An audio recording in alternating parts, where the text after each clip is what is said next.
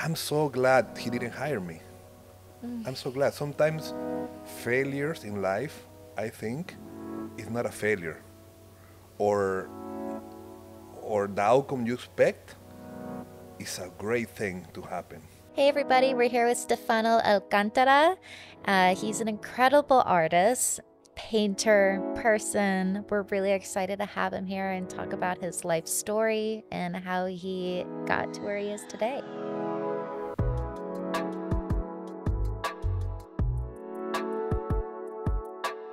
Like people have no idea about it is, and when I made a post and a few friends made a post, we get, I think I get good comments and super bad comments. A lot of bad comments. A lot of, yeah. I would say 50-50. What I was expecting with the last post I did, also with putting down put to down. people or whatever, that it was it was like almost 100% Yeah. positive about Well, it. I don't know. I feel like most of the comments that I saw about the Magic Ink are just about how it's not safe. Safe. Yeah. Exactly. But how do you know? Exactly. It's same as religion, whatever. How do you know? You're certain that Yeah. something exists or not exists? Yeah. How do you know? You don't even know what it is. How you can say that's dangerous? But if you did read ingredients, do you know? Nobody knows. So how do you say it's unsafe? Yeah. You're talking because that's what you think it is, but you're not talking from science. Yeah. So I think ignorance sometimes it can be very like, I don't know. Yeah. It go to your head and you know, oh, this is dangerous. And how do you know? Yeah. How you can be sure about it? Yeah. Do you What get do you know? Yeah. do you get bad comments like that very often? Just on that video, I never get bad comments. Just on that video, but I leave it. I don't mind. I don't get at this age in my life. I don't get. Don't get upset by it. No. I really enjoy it. I enjoy it, and it doesn't really faze me in any way. I'm like, oh my god. You know, it's It's not also- It personal. It make me. Huh? It's not personal. It's It's about not- them. Yes, Yeah. exactly. And also it's like they don't know. Yeah. That will make me laugh a little bit because, oh, that's cancer is coming, wave of cancer, whatever. I would like to reply all of them, but I don't rather reply. No, I will there's no reply. point. I could reply, but I could reply of somebody who knows, Yeah. to have a A real discussion about it. conversation. Man, I read that this is this because that happened in it's a real concern, scientific concern. I get that, but if it's something like, oh, this is gonna be so bad, it's like I can say, you can say anything. This is gonna be so bad. Yeah. Yeah. Well, they don't want to have a real discussion. They just Well, most of the talking time shit. they're not tattooers or they've been tattooing for a year. That people say stuff like that. or 20 years. They're pissed about Yeah, stuff. and tattooers do not like change. They hate change. So of course, like if you talk about like being put down to sleep and maybe like how that could be dangerous and stuff, like we're all for that. The moment you're like, look at this change in the industry, Magic Ink, they're like, no. No. You know, And I, tattooers hate and I think change I was a too. person too. At some point, I was a person too. I didn't want to change my coils for rotary pens. Yeah, I was yeah, like- yeah. I was like, no, I'm loyal to the coil. I was #loyal to the coil. Yeah. Yes. Yeah. That's so funny. But until you try it, you are like, oh my god, I think this is very good. Yeah. It's easier to travel. It hits strong. For me, it took me one tattoo to actually figure it out. The transition was super easy. I never went back to coils. But that opened my mind to be able to, allow new things to come in my life. And I don't think I'm a stubborn person in any way. I change. I evolve. Not change. I evolve. Yes. In anything. Yes. If not, I will still, I'm vegan. What a more change in your life can have than that. Yeah. Yeah. Right. You have to be very open-minded to actually hear somebody to say about that and you really, really think about it and understand, and you're like, then you're right. You have a point, Yeah. and really apply it. Think it, because it takes a lot of time to actually decide to do something that extreme, because the whole planet living another way, Yeah. and Yeah. you are going against the entire planet. Yeah. Not against, but I mean you are not living like I think vegans are like 0 points. It's like nothing. Not even 1%. Not Yeah. even 1% of the world. Yeah. What made you want to become vegan? Can we talk about that? Yes, yes, yes. I would love to. Yeah. Like, yeah, I can say now. Okay, we can say later. But at the beginning, it didn't start for animals or anything like that. Later, I became vegan. Before I was like a plant-based. Mm. That is very different. Yeah. Like vegan is like more like, and also I don't like to call myself vegan because the reason that vegans have bad reputation or whatever on their attitude. But the reason I became vegan is because I I don't agree with abuse Mhm. of any living creature in life. Mm. When I was a kid, I've been bullied, Mm. and animals have no way to defend themselves. They don't have words to speak, and I don't want to be part of it. I don't want any kind of violence in what I put inside of my body, Mm. and this is when I became vegan. I can say that after I really became vegan for a while, my my life, the way I see the world, I see it completely different. I'm probably a little more angry person before. Now I don't know. I don't have any sadness in my food, or tears Yeah. or screams or whatever, chemicals, whatever. It changed my DNA, I believe, of another type of, I don't know, not Wow. dead, Yeah. not dead, Yeah. So Wow. Wow. that's why I became vegan. I don't, like back in the days, slavery was normal, Yeah. Totally. and everybody was not nobody was saying anything but them, Yeah. and people was like, no, that's normal. They were animals, Yeah. and not too long ago. Yeah. Mm. It's the same with animals. People are like, no, this is for us to eat and our service. No, it's not like that. They don't want to die. Yeah. Yeah. It's like you eat your dog. Yeah. You would eat your dog. You eat your dog. Mm-mm. You eat another animal. You don't need a dog to eat to survive. You don't need a cow to eat to survive. You don't need a chicken to eat to survive. You don't need. Mm. It's just pure pleasure. Yeah. Because in India, the cows are sacred. Right. Yeah. Right. They're not dying of protein deficiency because the whole hundreds of millions of people not eating cow in their own lives. Never in their life they eat that. Yeah. And they are perfectly fine. Yeah. Yeah. You're right. You don't need it. You need milk, the same, or cow milk in the same level as you need giraffe milk Yeah. or elephant milk. Yeah. That's what you need. Yeah. You don't need, this is just for your pleasure. Yeah. You're right. Totally. So I'd rather not. Yeah. So it Nothing- was did you look into it just randomly? You're like, let me look into this, or did you see something, or what was the switch for you? Well, I started for my dad got cancer. Mm. So for me, it didn't start as an animal thing. Mm. For me, it started as a health. And my dad was prohibited to eat meat, red meat. Mm. They don't say anything about fish or chicken or pork or whatever. They say red meat. If you want to get cancer again, eat red meat and sugar. Wow. And And he's alive still. he's alive. Yeah. Good. He's also plant based.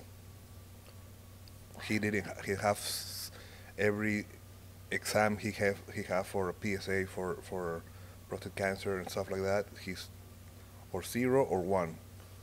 That is below average person. Yeah. Wow. That's awesome. Before he was, you know, having like a regular American diet, whatever. He was like just not everybody have the cancer, but he have more the genes to get that type Yeah. of cancer, and I have the same. I did an allergy or intolerant test, Yeah. and I'm 100% intolerant to beef as Really? well. Yeah, Wow. 100. And I love for all my life. I was Yeah. the guy doing the grill. I was that guy doing Yeah. the grill. I was the guy Wow. in the barbecue. I was the organizer. I was the guy who was like meat Yeah. supporter. Yeah. Yeah. I make fun of vegans. I make fun of vegetarians. I have a couple friends vegetarian, and I was making fun every day. I was an asshole. I was that guy. I never want to stop eating meat. I was that guy. Never. It's impossible. And look at me now. Yeah. 8 years. 8 years. Well, and you were a vegetarian before that too, I was, right? yes. It's just, I don't eat Wow. meat for like, or chicken or pork for 15 years. Wow. Or 16 years. No, something like that. Wow. That's incredible. And you feel good. I You feel great. feel lighter. I feel great, yeah. I can jump higher. Yeah. Yeah. That's beautiful. Yes. Beautiful. Well, willpower at first, and then Oh just my God. the empathy that you have is really astounding. I think so. I'm not, yeah. I cannot. I will be, if I have to eat animal meat, it's the same doubt that I will have to eat a human meat. Mm. I put them in the exact same level. Wow. Wow. Yeah. I in the same way. It's like, oh, I eat a cow, whatever. For me, it's indifferent. Mm. At the end, is somebody was sacrificed there to eat. Yeah. Yeah. Well, I'm not gonna have a hamburger for a while. No, but I feel you know, when I see it now as for outside, I believe in my mind, like it's very egocentric. It's like why we have to take lives just for a burger? Yeah. Yeah. Is that more important, a burger, than the life of a living creature that doesn't want? They have a daughter or son. No, not son, no, but I mean like a Yeah. small baby. Yeah. Is really you want to know? Fuck it, I want to get a burger. Yeah. Die and your babies. I think I see many videos of how the cows or the pork, they cry when they take away their babies, and they run, they escape trying to follow the baby that they're taking it down. They fight. Yeah. It's fucked up. But the reason why we eat them and we don't eat, for example, a bear or something like that, why we don't eat a lion, whatever. Probably the meat is very delicious as well, Yeah. because Yeah. they don't have how to defend. They're the most peaceful animals, gentle animals, like a dog, Yeah. a cow. You can pet a cow and she will feel you. That's why we eat them, because they don't have the way to defend themselves. Yeah.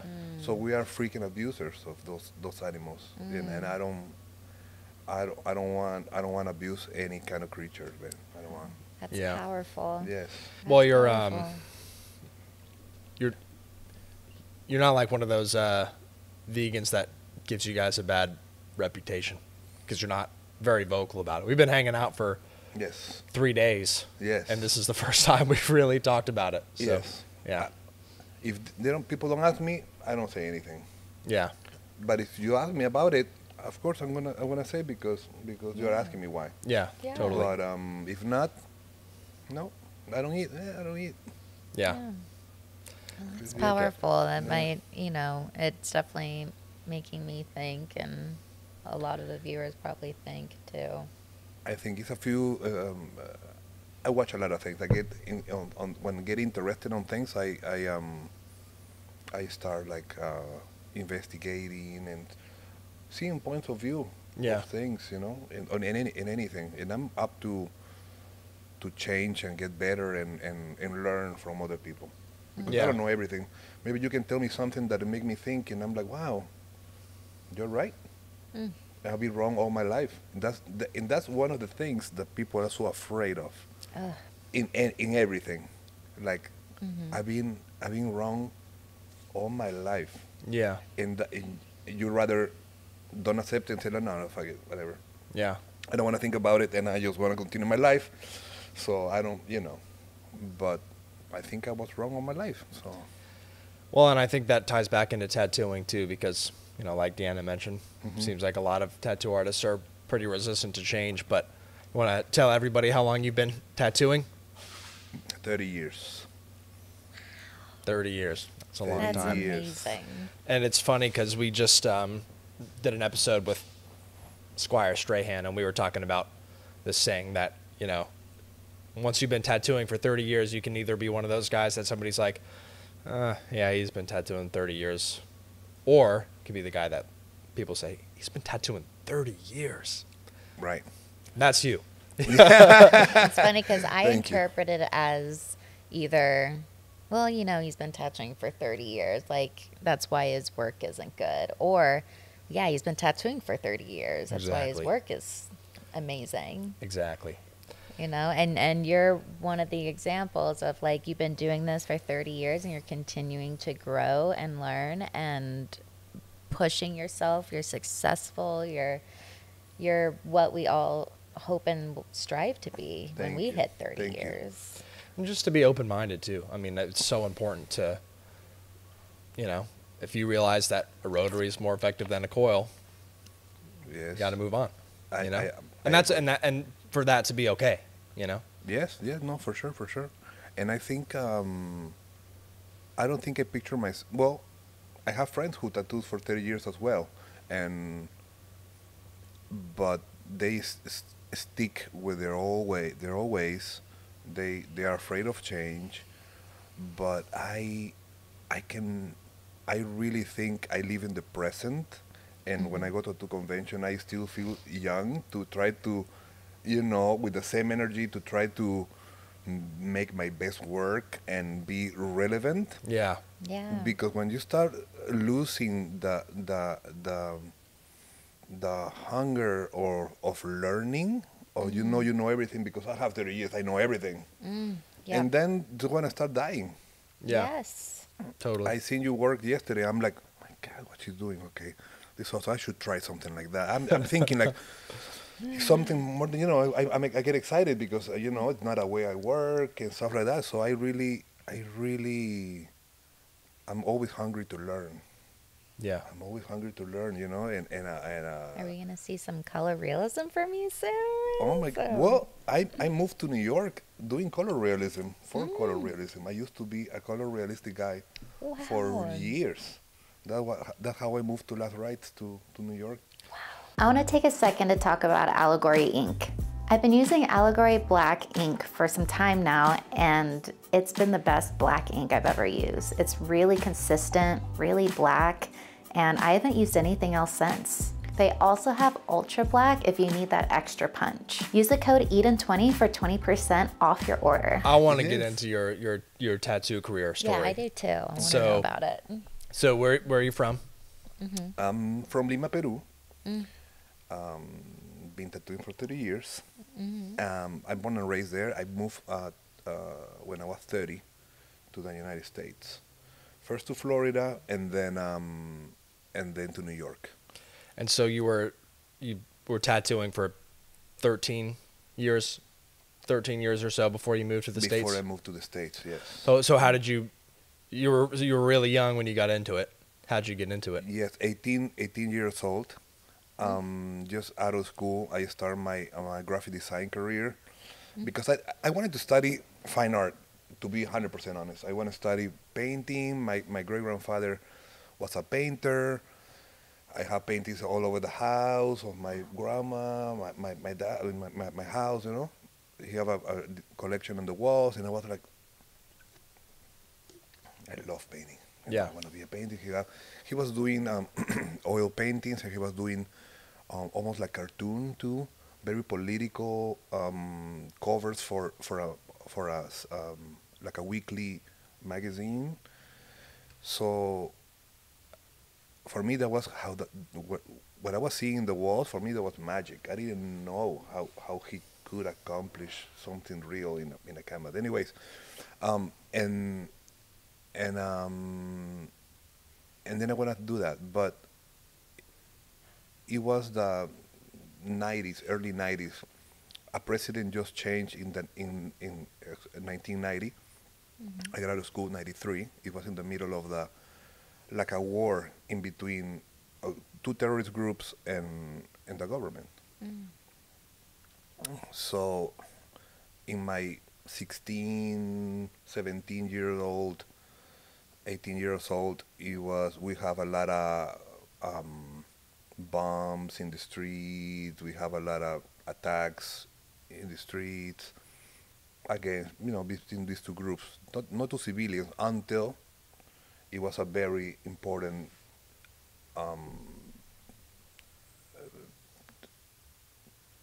tragedy, I want to call it, of a bomb that destroyed one big street full of civilians, and there was when everything went down in Peru, and because before it was they were attacking just military bases, they were attacking police stations and not civilians, but when that happened, everything changed, and we were lacking of even food in the supermarkets, stuff like that. Like they blocked the street, the roads to get access to different, or fruits or rice or whatever. Yeah. We were lacking. Everybody was stocking in their houses with things, buying, so there were weird times. Yeah, that's terrifying. Yeah. In a lot of like we lose power like every week, for 1 day, 2 days until they rebuild a tower of electricity that they were bombing. So they want to create chaos and take the power on the government. So for me to think about being a painter, who's gonna buy my paintings with that situation? Yeah. Oh, I want to buy a beautiful painting and put it in my house. People were thinking about what's going to happen with this world, and we're going to get out of here. A lot of people were migrating outside. People were leaving to Venezuela. People were leaving to, I remember, to United States or Europe. So in my mind was, I want to start, even if I love to draw, what should I do to get a salary and have a living? Yeah. So I decided to study graphic design. At least I can work in an agency. Graphic design always going to exist because always going to be magazines, always going to be, TV, whatever you can design, products and stuff like that. So, but I always wanted to paint. It was not a career of illustration in my country at that time. Now it is, but that didn't exist, illustration career. They were just painters hired for illustration for newspapers and stuff like that. And that's how I started in a little bit, because also when I started graphic design is different than studying graphic design now. That is all computers, all iPads, all over there. In that moments, computers were starting to be part of. Yeah. So I was doing the imagine the ads for the newspaper. We wouldn't do it digitally. We do it manually. Yeah. We glue it in these thicker cardboards, and we have to go to a place to make it perfectly professional. So you cannot print it in your own printer in your house. Yeah. And it was like a manual, very perfect with the ruler and everything, and they measure everything, so it had to be perfect. So same with colors. So I pretty much have a career of art mixed with graphic design. We have these big panels of gradients of color we have to do with tempera. I don't know tempera, how to say it in English. Oh, similar tempera. It is not sure. it is like similar than acrylic, but Yeah. doesn't dry too plasticky. It dries more Okay. chalky. Okay. Oh, In okay. Peru, it's called tempera. I don't know the name in English. But anyways, so I have to mix the color. So I got really good in get tones Yeah. in color. So everything was, painting with brushes and color pencils and stuff like that. We were doing, and also give me the like we as a tattoo artist, we are commission artists. Yeah. We work for a customer that I like. And graphic designer is also commission work. You have a client that asks you for a service, and you provide it. He's happy. He pay you. Yeah. And a fine artist do whatever they like, whatever their heart desire. I want to paint whatever you like, and then if you like it, you buy it. If you don't like it, Yeah. you don't sell it. Yeah. So I think that was great for my tattoo career because I learned how to talk with the customer and listen to it and provide something that they really want. My friend Alvaro, on my first year of graphic design, we immediately I met him. He's still one of my best friends. Now he lives in LA now. Graphic designer for clothing companies. He's very successful, very good one. And he brought a tattoo magazine for me, and I never saw a tattoo before in my life. And I was drawing always, or the teacher. I was always drawing in the class. You never saw a tattoo? I never saw or artistic tattoo. I saw a tattoo very bad, maybe in the street, maybe with a needle and one letter like that. It was Yeah. not, But it wasn't really a thing no, in Peru no, at that time. I never saw artistic tattoo in any way in Peru.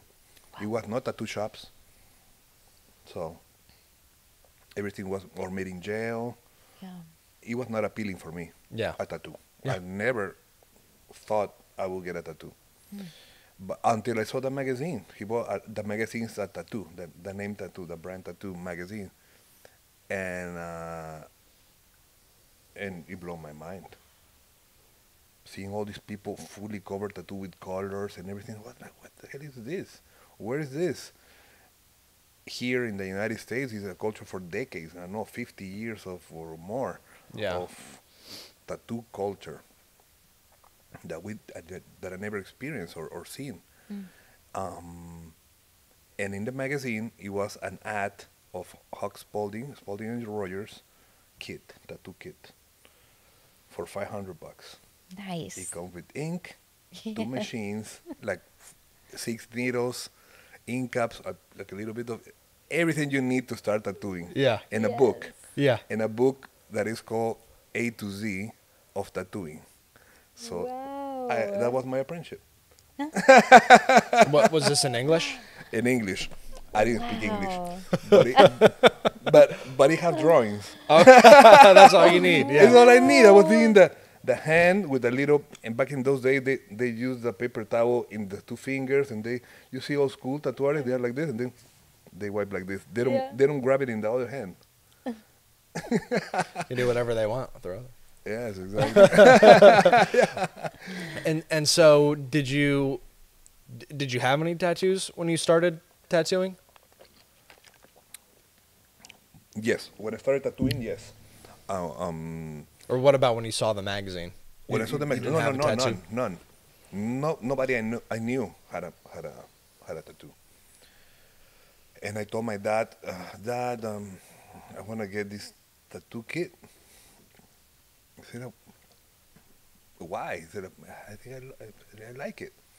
So right at that time, I was listening to a radio, like a rock station in Peru, and I heard advertising of a tattoo shop or a tattoo guy, whatever. It was not a shop. So I think I have to have a tattoo before I start tattooing. Yeah.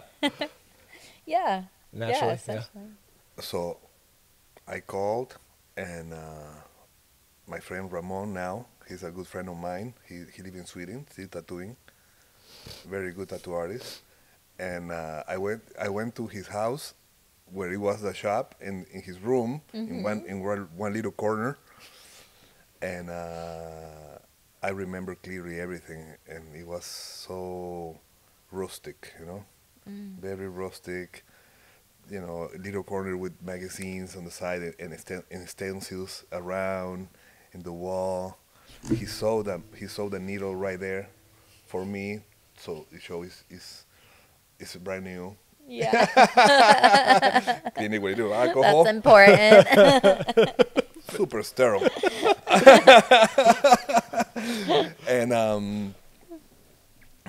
and start tattooing. It was so painful. It was so painful. I was like, wow, cannot be right. Which one is it? It's in my shoulder, but it's already covered. It's already covered. It was Okay. a tattoo that one of my favorite singers, Max Cavalera, have in his forum, singer of Sepultura. It was like a like a dark Jesus kind of thing. Nice. Yeah, I So get it. you Same. got the tattoo. I got the tattoo, and then I already had my kit at home. I already had the kit at home, but I wanted to experience it before I do it on somebody else. Yeah. I was so afraid to do my first tattoo, but I already had experience, so I took 2 hours to do a flower this big. How afraid I was. Wow. I didn't know how deep to go. Right. I didn't know anything. It's scary. It's scary. It's Yeah. scary. I wish I had an apprenticeship. I really wish. It would save me so much time. So for me, my apprenticeship was tattooing my friends from graphic design school on the weekends. That was my apprenticeship. Yeah.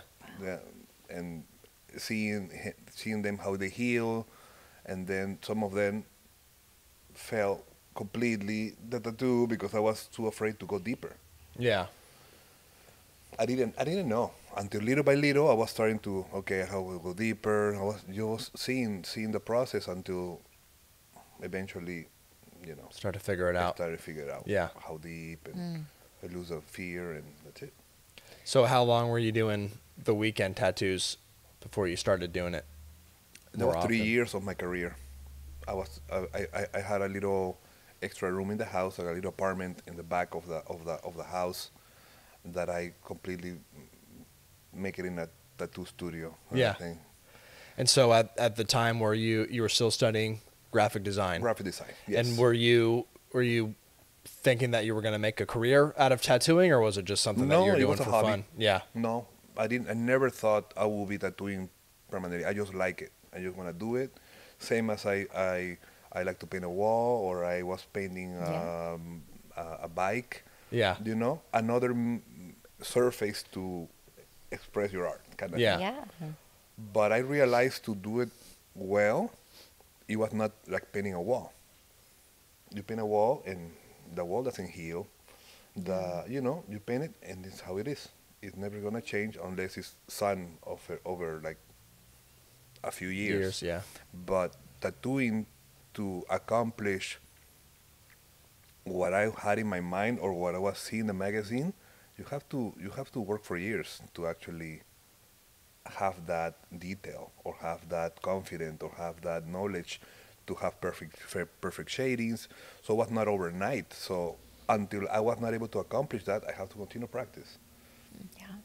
So that was not a one-time thing at all. It was starting to become something that I want to get good at, and I love the process of having a client and the happiness afterwards. Yeah. Oh, thank you so much. Wow, this is it's amazing. A canvas cannot give you that. Yeah. Yeah. Definitely the personal connection that you have with your tattoo clients, it's way different than even if you do a commission artwork for somebody. Exactly. Or a painting. Exactly. Right. Nothing compares to a tattoo. Nothing. Not art form.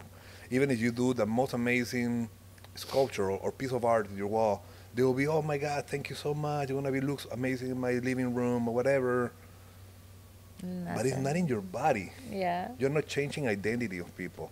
Absolutely. Also, when you are tattooing somebody, you create a connection. You create a connection with that artist, and if you like the artist, probably you like the tattoo more. I think. Absolutely. For me, right? Absolutely. Yeah. I want to get a tattoo by my friend that is a super nice guy, and I love that guy, so I want to just get tattooed by him. Yeah. Absolutely. Yeah. Even if he's amazing tattoo artist and I don't like his personality, I will never get a tattoo. Absolutely. It's terrible when you have a tattoo and you didn't connect with the artist and then you just kind of look at it forever and remember that experience. It's so important to I think provide so. a good experience for Yeah, your client. I think so. What style did you first kind of get into? I want to know, like, because I guess I didn't realize that you were doing color portraits at first. So Yes. what was the transitions in your styles from the very beginning to now? Well, at the beginning, I was doing everything that it was in Tattoo Magazine, in those 4 that I had. And who were the tattooers at that time that you saw in the magazines that you really At liked? that time, I remember in the, later when I was reading the names and everything, it was Brian Everett, Jack Rudy, Freddie Negretti, Nice. Guy Atchison, Paul Booth. Yes. Who else that I grabbed? Aaron Kane. Those are people that I was looking, you know. I was like, wow, I love Aaron Kane work. I was like, wow, Guy Atchison. yeah. So bold. Paul Booth. Yeah. I was like, he was tattooing my favorite metal bands. I have a magazine. I remember that it was like rock and roll tattoos. I remember, and it was Paul Booth with Biohazard, Pantera, and Sepultura doing a tour. And I was like, how that can be possible? How Like, Yeah. I want to how do a tattoo that. artist fits in a metal tour? Yeah. Yeah. How? And then later, you know, working for Paul and knowing he was doing a Tattoo the Earth, what is an amazing idea, and he was doing, you know, traveling with them and making the small conventions, you know, with the bands, Yeah. and tattooing them on the road, and What a some cool- videos when he was tattooing. I don't remember. I think the guy from Biohazard. I don't remember right now, doing a collaboration with Philip Blue in a hotel room. It was like that history of tattooing. It was Yeah, like, I yeah. was like, wow, that's That had to be so amazing. cool for you, especially Amazing. as a fan of those bands. Yes. Later in life, I ended up living in New York, working for Paul. Amazing, amazing, amazing. Crazy. But going back to the question, I was doing everything that I see in there, from a Tasmania Devil to tribal. Anything. I was doing anything. But was it realism at this point or not yet? It was in black and gray, like by Brian Everett. That's the one I saw first, black and gray. I still cannot remember, or it was not the name. It was, I remember a guy playing the saxophone. That was probably the tattoo that it made me fall in love of tattooing. I don't even know who was the artist. It was a guy playing the saxophone in some kind of purple blues colors. And I was like, I cannot believe you can do that in skin. I'm telling you, that was in 1992 to 1993. Yeah. Wow. Very high quality tattoos. I was like, wow. But I was not even close to be able to accomplish that. Well, is that kind of what gave you the realization that you needed to do it full time if you wanted to get to that point? Did it full time. But it was not realization of I have to do this to be better. No. When I finished my career of graphic design, I was hired right away by one of the teachers to do like an internship in a graphic design agency. And they told me, okay, 1 month for internship, and if we like your work, you get hired. It's okay, perfect. I go. They were paying me very little, not even to cover my expenses to go, eat, and go back. That was fine. And they finished the month. I was tattooing on the weekends.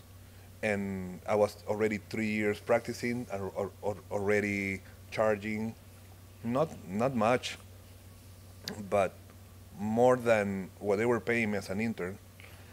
So I was making in 1 weekend more than what they were paying for a month. So yeah, so I was I finished the month, and he told me like, we like your work, we're going to stay, but we want you to be intern for 2 more months. And I was like, it's no way. You told me, I'm a person of my word. Whatever I say Yeah, to you that yeah. I'm gonna do, I do. And if you tell me you're gonna do something and you don't do, I'm gonna believe you don't have a word. and he told me that he will hire me. I very literal on things. Even now, when I hire an artist, for example, Yeah. I believe in the word of people Mm.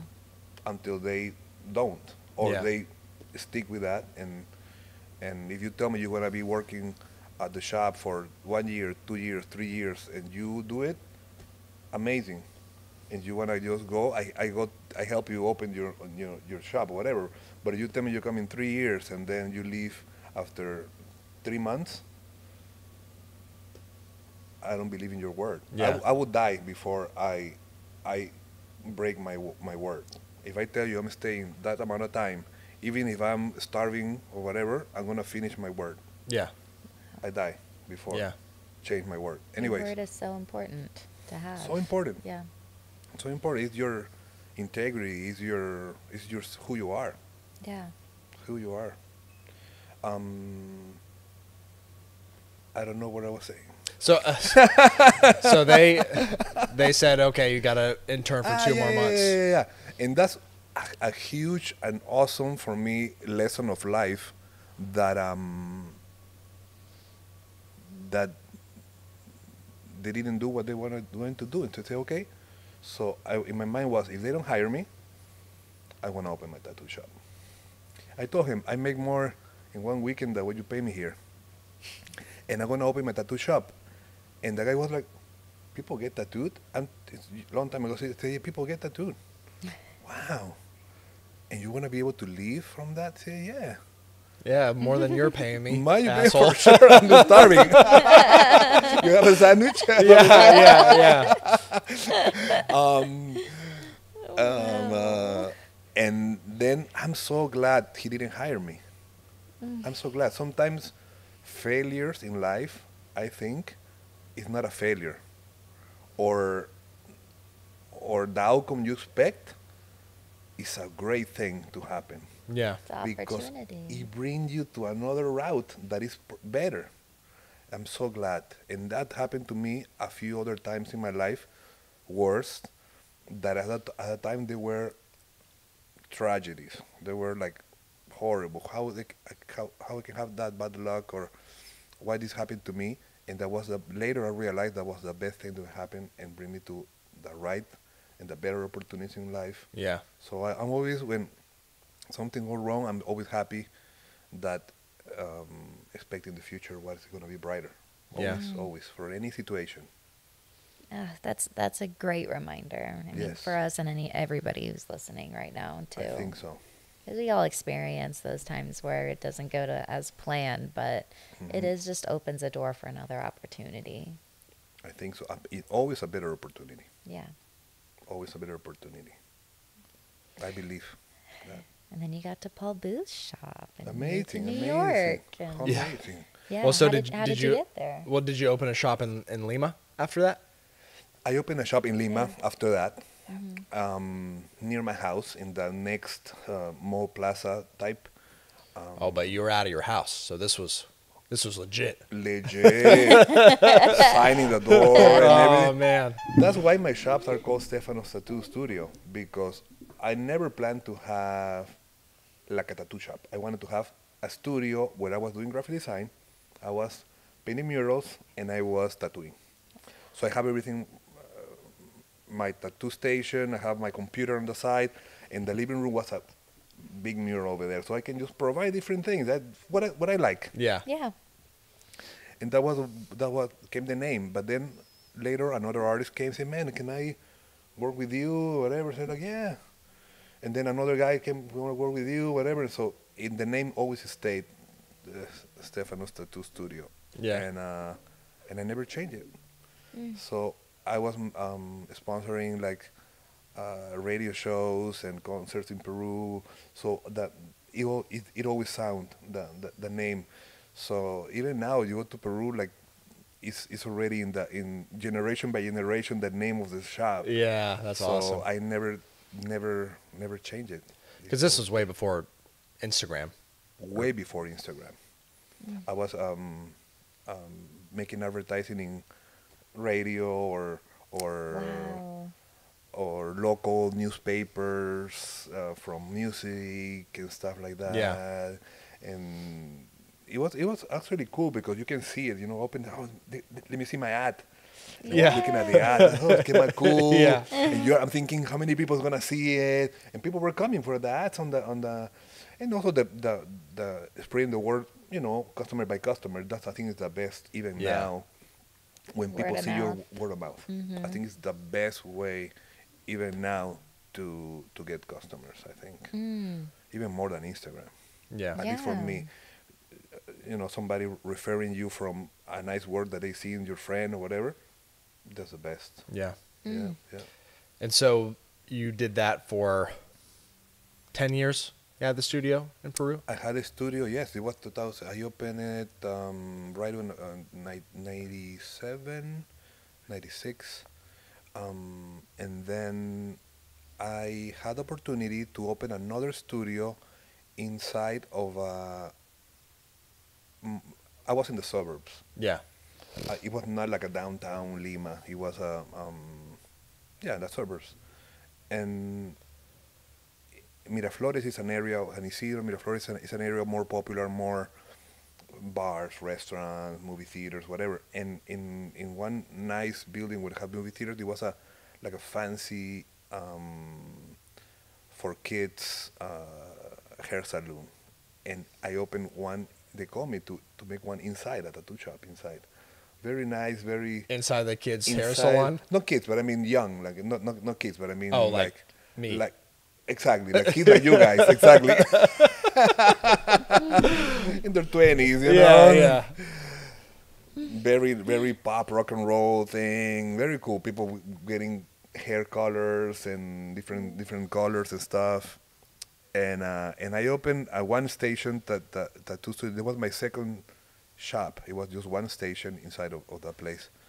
And I was like, that's pretty nice. And that's what I was rotating 3 times a week, and then other days other artists were going. So I tried to have the feel of managing 2 locations. Wow. And what is very hard. What is very hard. Until later on, I learned a better system how to Yeah. manage multiple shops. I have 4 shops now, but I have great managers and partners that solve that problem of micromanaging or trying to do it myself. Yeah. Bless you. Thank you. Sorry. That I think is better that way for a creative process of an artist. Absolutely. Absolutely. Because I believe if I was dying of inside when I was in Peru before I moved to New York, I think my art was dying. I was not getting better. I was just working. I was have the 2 locations, and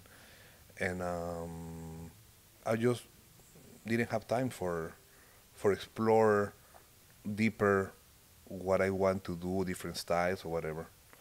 And when I had the opportunity to start doing guest spots in the U.S. or eventually move and be along with other artists, I realized that I didn't have to manage the shop.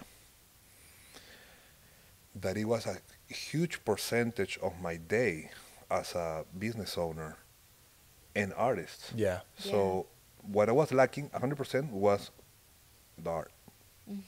And when I moved to here, to the United States, I was so happy because when I walk out of the door, I don't have to worry about anything. And that's sometimes with I think the new generation of people who are not business owners, they don't realize. They think it's easy to have a shop. Oh, I want to open my own shop.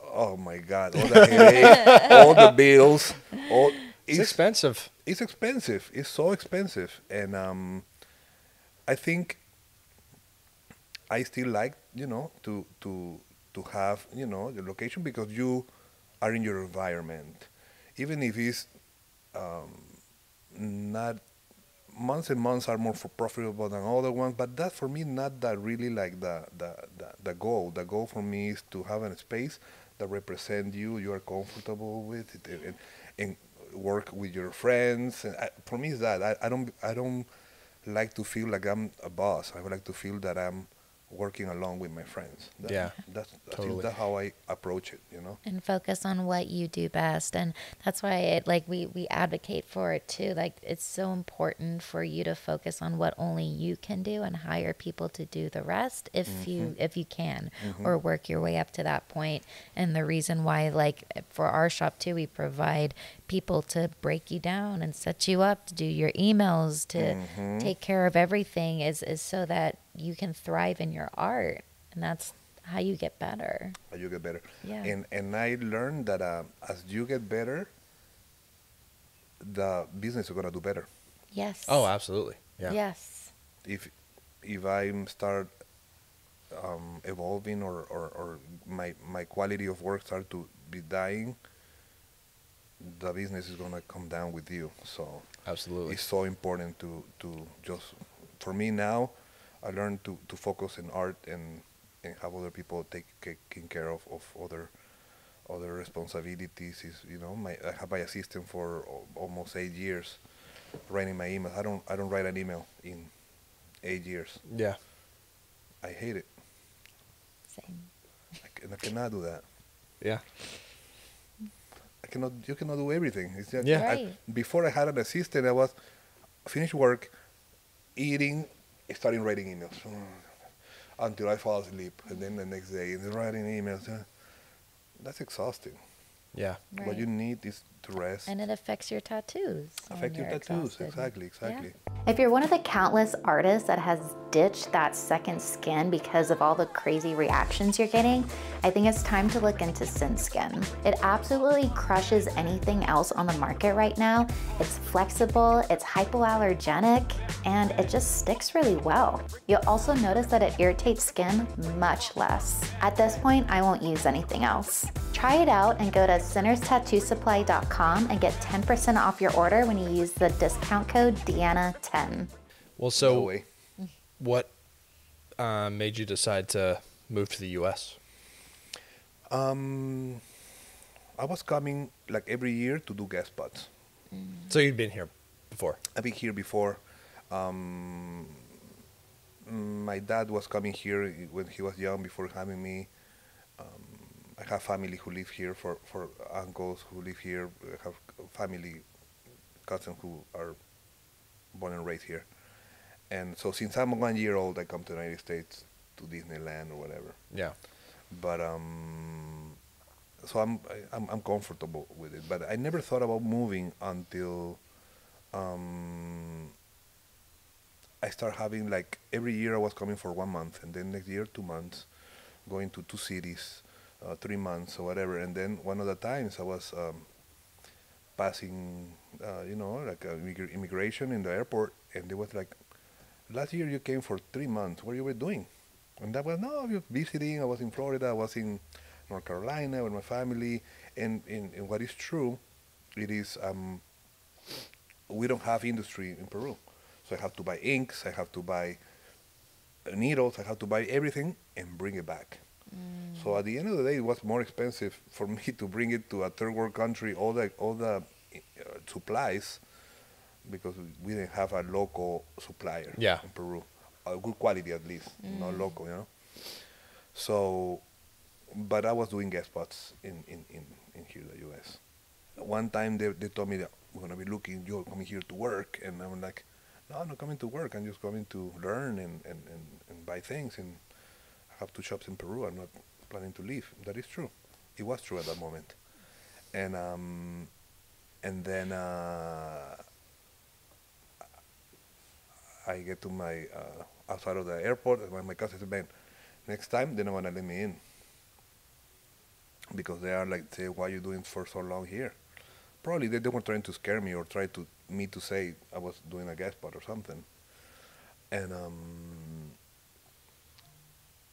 And my cousin was, "What about if we open a shop and then you can come here like legally as a business owner?" You know, my cousin is a citizen, so we make the shop together, and you know, everything that have a papers, a different status, more than just a tourist. Yeah. Yeah. I think it's a good idea. I think it's a great idea, so I can come in and out with no problem. And that's when everything started to uh, that things didn't came as I planned. We rent a place. We just built everything inside of the shop. For And you didn't really speak English at this point. I didn't speak well English. No, I just knew probably the numbers and the colors Yeah. and a couple words. Yeah. I studied French for was a French school in Peru, so not English. Yeah. I wish it was English. Yeah. Right. Right. Almost. And so we start. Okay, we have this adventure with my cousin to open a shop, and they give us the wrong information for the zoning of the shop.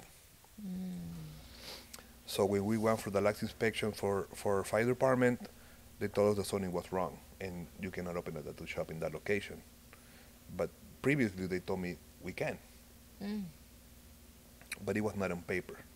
There was a mistake. The lawyers later told us that you should always ask for a paper that assure you that you can open a business or something that you can later, if something happened, you give me this and you have something to fight with it, you know. But it was just a verbal agreement kind of thing. So the person who was in the counter that day at the city made a mistake, and we invest thousands of dollars in the freaking shop and no way to open a shop. And then it's when I was starting to do my papers as an artist for the O1 visa, extraordinary ability, in when I was in Florida, and I was denied. I was denied on the visa, but I didn't want. At this point, if I was living there, I could not go back because I'm already saying that I want to stay. Yeah. If you leave, probably next time I was going to get in for a tourist, they would say no. Yeah. So I apply again. Same outcome. The third time, I was approved, and then it start another nightmare of trying to, with my lawyer, to erase and pass those two denials that it turns into deportation. Yeah. So for 7 years, I was not able to leave the country. Even if I was approved and legal inside, they could not give me the green card with two deportation cases. That that when finally they were able to remove them, I got my green card in 2 weeks after that. Yeah. Yeah. Wow. And then I was able to go visit my family, go to Peru after 7 years. Wow. That's That's so insane. hard. I left. When I left, I told my mom, my family, I'm coming back in 3 months, 6 months max. That's the time they give you as a tourist. 6 months max, I'm here. So I leave my apartment, my car, everything was there, like for me to come back. And I didn't went back to Peru in 7 years. That was hard for you and your family, I'm sure. Yes. My mom was really sad. My mom got like a stroke of sadness. Oh my goodness. That later, after, they never told me after later when she was okay. And my mom was telling me, like, I was so sad that you were not going back, that she had a face paralysis or whatever. But later, she went back to normal. But Yeah. I didn't know those things until later. And could they visit you during that time? Yes, they could visit me, but later, not right in the beginning, because I didn't have money Right. to bring them. Yeah. Yeah. Well, especially because you lost a lot of savings when you couldn't open the shop, right? Oh, not a lot. All savings. Ugh. Because open a business in the United States is way more expensive than open a business in Peru. Yeah. Like dramatically different. Yeah. So I got to save a lot of years to be able to open a shop here. And well, it worked for the best. at the end. Even if I was no money, everything was the the worst the worst situation that could happen. That bring me to be able to go to. I decided to do conventions and at least go back to. Still, I was thinking maybe I have to go back to Peru. This is not for me. Yeah. I have to go back to Peru, so I started doing tattoo conventions. Tattoo conventions and try to put my name out there and at least back to Peru, going back to Peru with some trophies or something good, you know? Yeah. Yeah. I have something good from this trip, you know? And then it's when my friend Tony from Tattoo Society helped me out to get on a booth in a sold out Philadelphia convention. And I got Best of Show on Philadelphia convention at that time. Wow. And I was amazing. I was like, oh my God, this is what had to happen, you know? Yeah. Back in those days was also the bigger. I think now it's also the biggest convention. Biggest tattoo convention. The biggest tattoo convention, yes.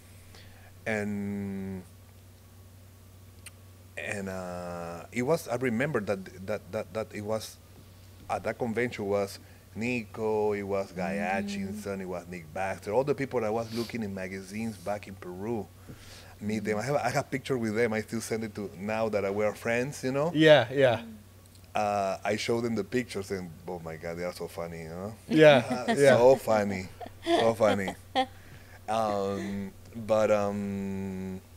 And then it's when I have a couple offers for working and staying here.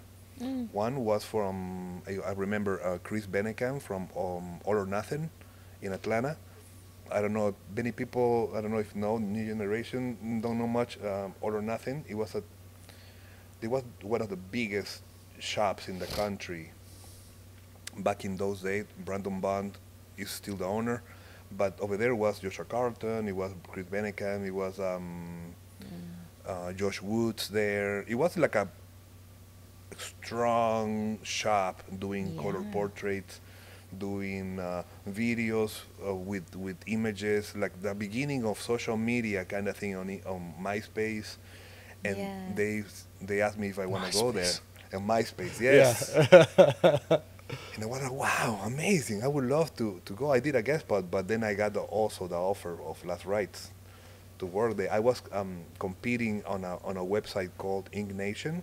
I don't know if you guys remember that. It was a website where you can compete. I don't remember it daily. I think daily or weekly. I don't remember right now. And everybody submit their tattoos, and people vote. And I was winning, and they put you on the website on the first page as the winner of the day, or I don't remember exactly. And I was getting a lot of attention from there. People were writing me, and I got the offer of Last Rites to work there, and I was like, this is what it has to be, you know. Wow. And Wow.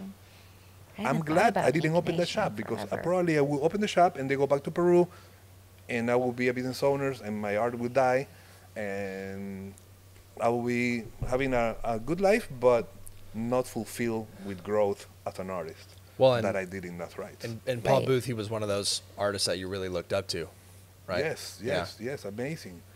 When I went there, it was Paul Booth, Toxic, and Little Dragon, and me. Nobody speaks Spanish, and they barely speak English as well. But Paul, of course. But Little Dragon speaks very bad English. Toxic speaks a little bit better English. So I had to learn English no matter what. Wow. I'm coming from Florida. I went with my cousin. I speak Spanish.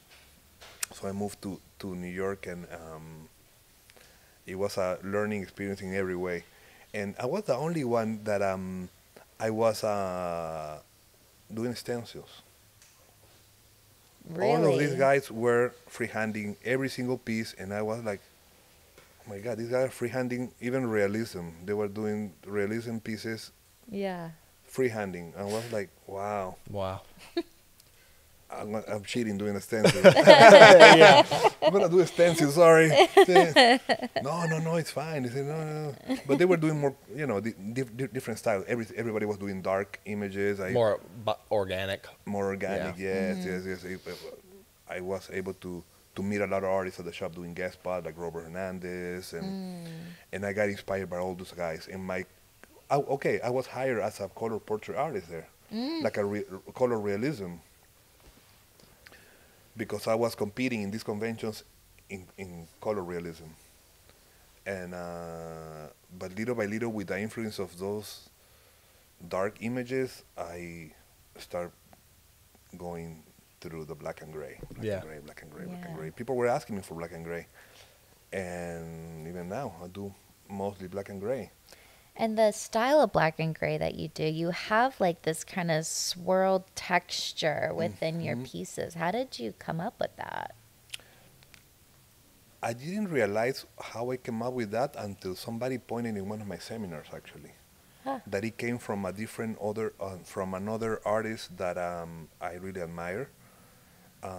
It came from not exactly the same, but very similar to, I don't know, you remember David Bolt.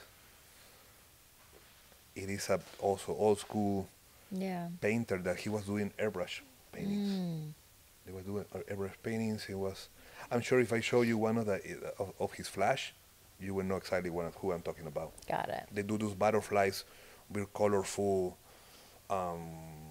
very beautiful. And he was doing a lot of airbrush. So I got influenced by him so much that I was doing also airbrushing paintings in Peru. I got tattooed by him at his house in one of my trips to Florida doing guest spots.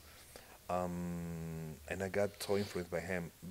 And later, those influence came out without thinking, almost like doodling, like no thinking, like Yeah. something in my subconscious or something, that I was just moving my hand in that way, and I let it go because some of my clients were telling me, I like what you are doing here, do whatever you think. I said, can I add some movements? I didn't even know how to explain it. Do whatever you like. And those were the pieces that actually start changing my style from realism to Your style. my style, like a Yeah. signature Yeah. Totally. style realism kind of thing, Which is so hard to accomplish in any art form. In any Something art form. that you look at your work and you say, I know who that's Who from. did that? Yeah. Yes. Yes. I'm very happy that it came naturally, not even looking at it.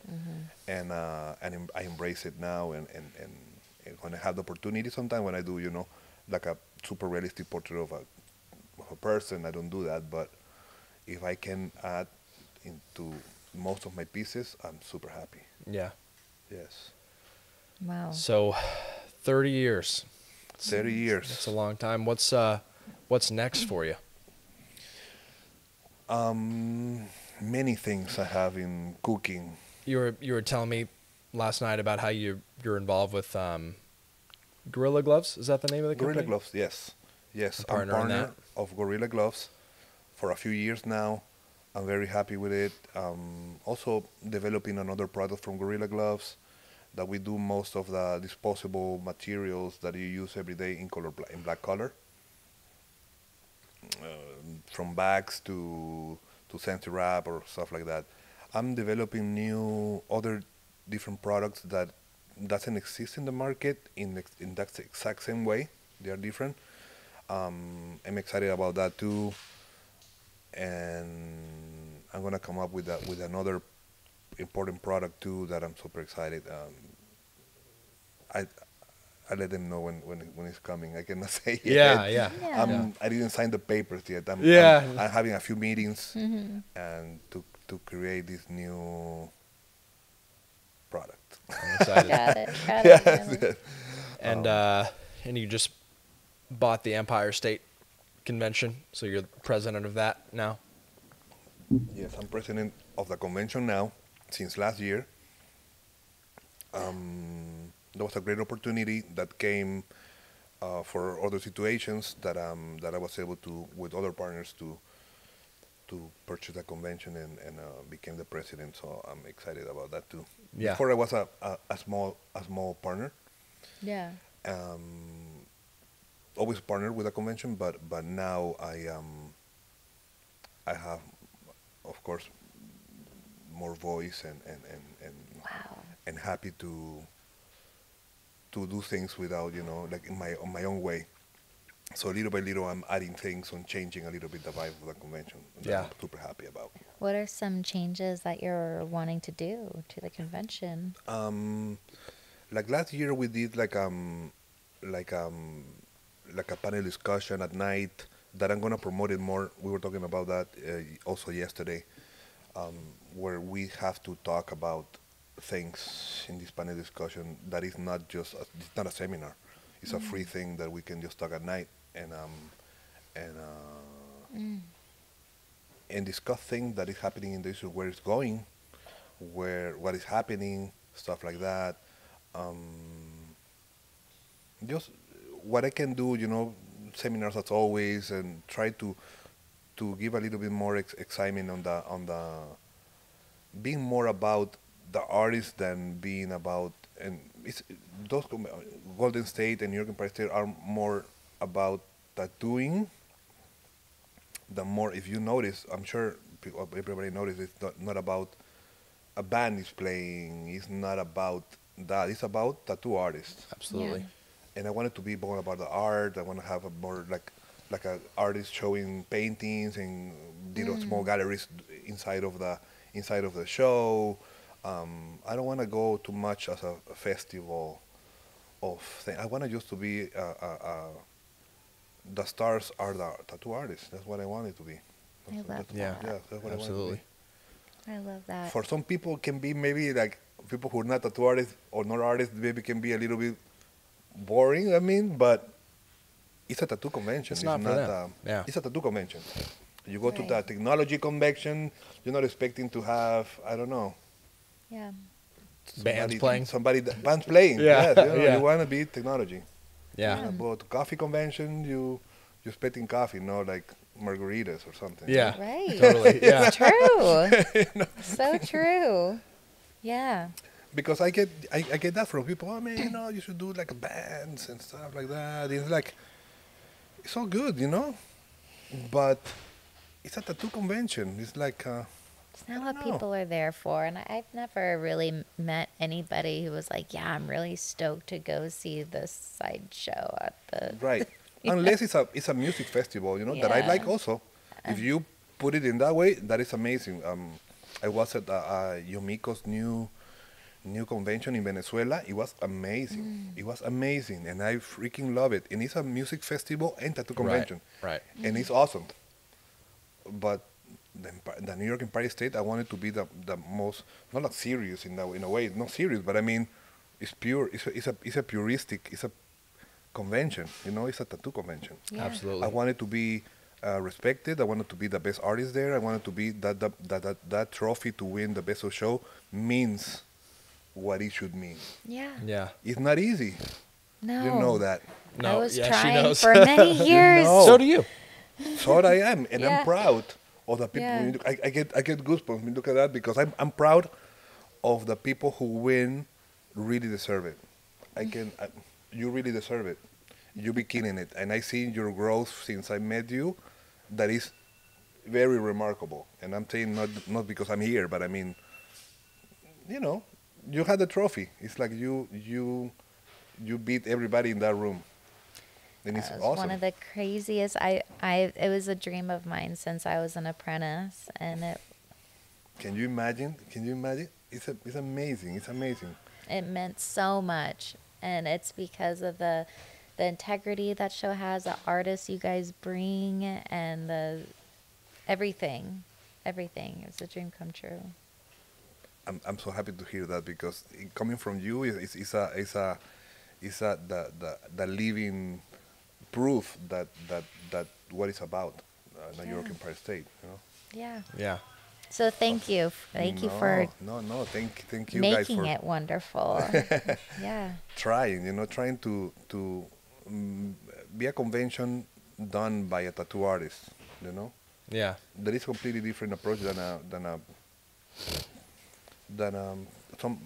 somebody who's not a tattoo artist to make a convention. The most important thing is to have great art coming from there. Yeah. Elevate the competition, not competition, because again, I don't think it's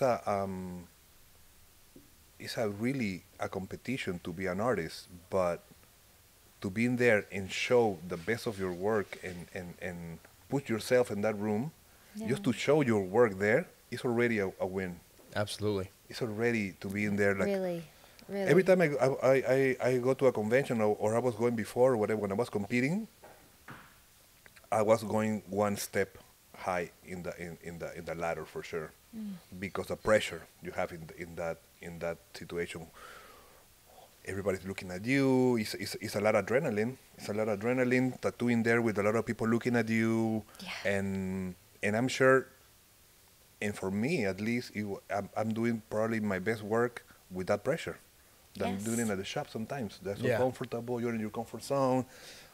Of course, comes out beautiful, but with that pressure, it comes something like Break you never something even in you. yes, it brings something bigger than what you think you were able to accomplish. I think. Yes. And I think that's applicable with everything. I feel like pretty much all growth happens when you're doing something that you're uncomfortable with. You know, and I think it's so important as a tattoo artist to, we talked about it on the last episode too, to take those opportunities, to say yes to things, to do things that make you uncomfortable, because that's how you grow. And not just tattoo artists, anybody doing anything. True. Yeah, I think it's healthy. Yeah. It's healthy to be uncomfortable. And to look forward things that you never did before, you know, Yes. Absolutely. and everything. Absolutely. Any other exciting things that you got in the works? I have to think. Well, no, not really. Well, I always excited. Not that those are pretty big projects, so not that Yes, that's I not cannot impressive. really say. I'm really excited about one of them that I mentioned that I cannot really say yes until I have everything signed. Sure. But I want to do something a little different than what we have in the market on that specific thing. Yeah. And I like to make tattoo procedures a little more safe with Gorilla Gloves and stuff like that. I'm giving a product that I think is going to be more like cleaner things for the artist, to protect ourselves like that, and things like that. I think it's little things that we are not seeing often, or people try to do it on their own. You do it on your own, try to create those things. Yeah. But if you can get it and buy it and just throw it out later, it's easier and Yeah. better, I think. Yeah. Yeah, the convention. I don't know. I'm trying to evolve in my style every time. I'm trying to push myself. It's something that I get excited every day. If I get opportunity to have a customer that let me do what I want, if it's something that I get excited about that. Yeah. I get excited about painting a lot lately too. To a few projects that I didn't start yet, but I already have we're talking about I already have the pictures, like to start painting a series of painting I'm excited, and I'm a jiu-jitsu practitioner, and it's related to that.